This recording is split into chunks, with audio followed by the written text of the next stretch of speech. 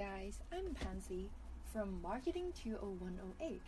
Today, I'm going to lead you to have a sneak peek of what we're actually learning during this class. Interesting, right? So let's go! Talking about marketing, what do you think? What it is? Actually, marketing is about managing profitable customer relationships. And therefore, imagine you are a company. Now, you got a product, you gotta sell, you gotta want to increase its sales and want to make more money. But who to target? We know customer wants two things, either be the service or the product. Now, how can we sell either of them? We have to, actually it's easy. We only need to been through three processes. The first process is about segmentation. Segmentation is a process that used to dividing a market into distinctive groups of buyers who have different needs characteristics. Okay, make it in short. Like if you're a Tonki dim sum shop in the university station, who will be the segmentation of the target your customers? Of course, it will be the people who will pass by the university student at the university station and then buy the dim sum. Okay, secondly, we will go to targeting. Then we have to target and evaluate each market segment's attractiveness. Who are they? Okay, maybe we got the workers that coming from the university station to take the minibus or buses, and we got the university students who live inside the hostel, and we got some workers that maybe the teachers, the professors that work in the university. We have to see which one that we have the most attractiveness to the dim sum. And then we have to go to positioning, just to arranging the product to occupy the clear, distinctive, and desirable place relative to the completing products in the minds of the customer. After that, we have to go to the SWOT. Sounds familiar? The strength, the weakness, opportunity, and risk. After evaluating all of them, we can finally come up with a feasible plan. But before talking about a feasible plan, we have to actually do some analysis and talking about finding out target customer and their intended positioning by the 7P. What are the 7P? It is the product, the price, the promotion, the place, people, process, and physical evidence. Okay, now we have our target customer and we have to promote them. But by how? We just talk about coming with a feasible plan, right? Like writing every thesis, we will have to do some research first. So as marketing, by research, we can actually go to two places. We can handle with primary data and the secondary data. What is secondary data? Secondary data is talking about something that we can get and is already processed by other people. Like we can find information from books, from some bloggers maybe, or from some videos on YouTube, just like what we are watching now. So what is primary data then?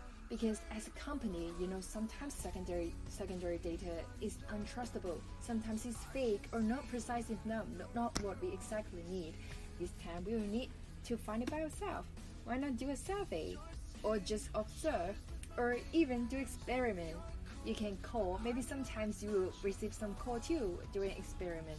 That's exactly what they are doing in order to gain the primary data. Okay, now this is the first plan. Then what is the second plan? Oh, it's the promotion plan. After doing the research, of course you have to think how to attract the customer at once. Like in a short glance, when they're looking at the advertisement or looking into a shop, what can attract them the most? Of course, it has to be the PPCCBRS. What is it? Price cut, premium, coupon, contest, bonus pack, rebate, and sampling. Imagine if you just maybe walk by the shop and you took a glimpse inside. Oh my god, it's having a price cut. Oh my god, if I buy two, I can get one free.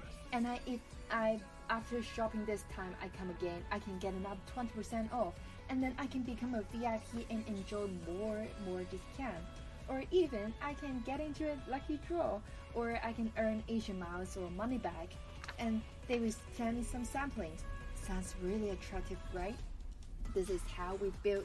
And in long term, if we keep doing these promotions and we keep in touch with the customer one by one, It's exactly what we're doing called customer relationship management. Customer relationship management is mean we have to find some way to get in touch with our customer, increasing our touch point and therefore increase their loyalty.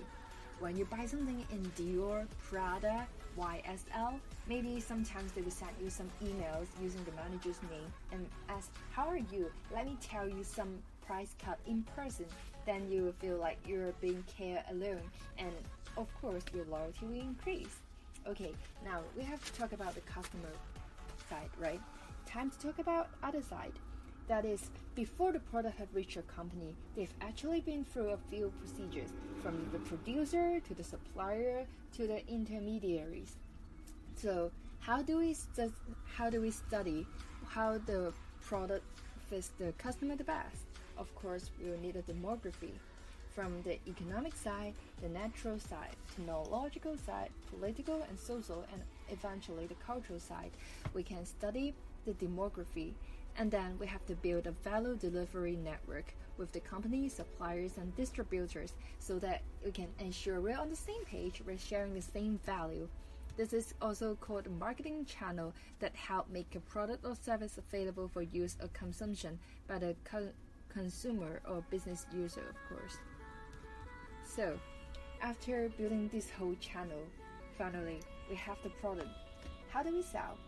It's not okay only with the price cut and the premium thing. We have to make it have the points of parity so that if our customer using it, it can still connect with other people who are using, like you're using a Samsung or using a smart iPhone, you're all using a smartphone. Or also, we have to have a POD, which is the point of difference. If I'm using an iPhone, I can use my face to unlock. Can you, Samsung? No, that's why I'm proud using